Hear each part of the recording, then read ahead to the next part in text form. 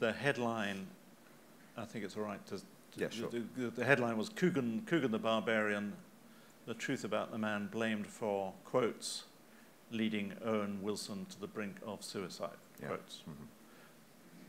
Now, you said there was no truth in that at all. There not only no truth, I mean, it was, I considered legal action when it happened because it was one of those few areas, because this is a different issue. This is about whether something is true or not. A lot of the stories that have been printed about me are, in fact, true. I still don't think it's anyone's fucking business. But on this occasion, this particular story was malicious in my mind because there was no truth in it whatsoever. There was no grey areas in this. It was just 100% without any foundation whatsoever.